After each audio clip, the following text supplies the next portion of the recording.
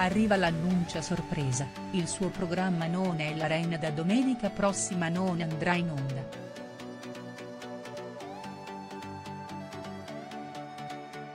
Il talk show, giunto quest'anno alla sesta edizione, aveva debuttato sulla rete diretta da Andrea Salerno nel 2017, dopo la soppressione dell'Arena, storico titolo di Rai 1 in onda alla domenica pomeriggio, cancellato poi dai palinsesti dall'allora direttore generale Mario Orfei.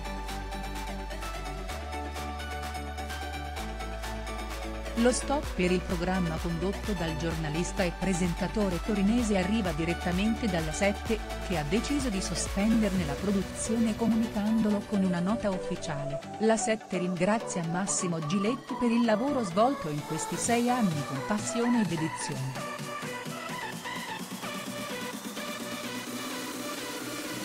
Massimo Giletti rimane a disposizione dell'azienda, si legge nella nota stampa riportata dal sito Leggo.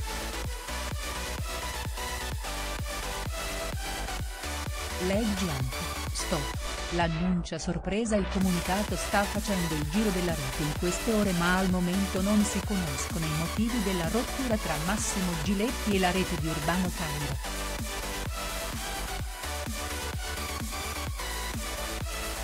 Da tempo si vociferava di una separazione tra il conduttore e la 7, ma nessuno avrebbe immaginato questo stop con effetto immediato e a stagione ancora in corso.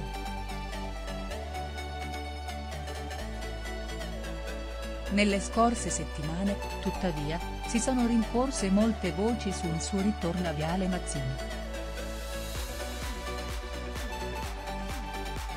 Nel dettaglio, alla guida di un talk show in prima serata su Rai 2 o proprio la domenica sera su Rai 3 al posto di Fabio Fazio, scriveva blog.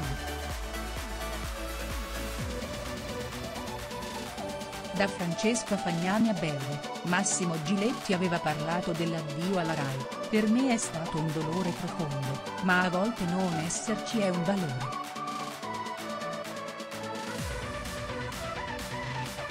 Fai delle scelte, i primi anni sono stati faticosi.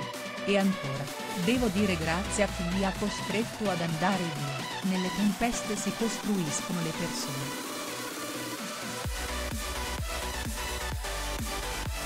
La Rai è fatta di tante persone, non mi ha mandato via la Rai ma il direttore generale che c'era all'epoca aveva fatto delle scelte. Lei mi chiede il nome del mandante, che è sicuramente un altro perché un direttore generale non si suicida.